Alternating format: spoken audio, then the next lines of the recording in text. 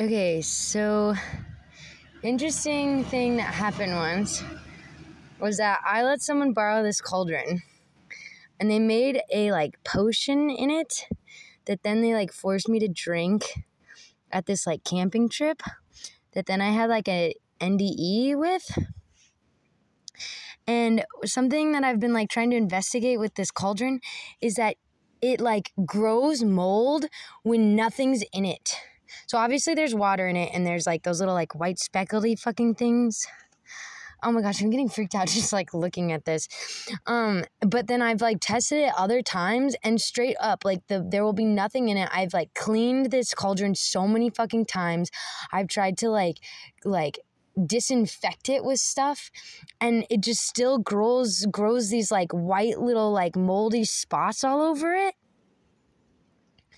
And that is what we're talking about when we're talking about manipulative magic and or magic with ill will that then gets formed into a fucking potion that then someone forced me to drink in the woods with their friends where I had an NDE.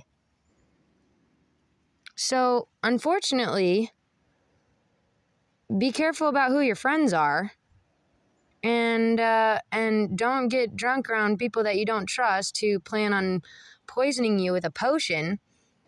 And then once you get the cauldron back for them, it holds their weird, nasty energy and grows things in there that doesn't like there's like literally I've cleaned this cauldron and all there's supposed to be in there is water.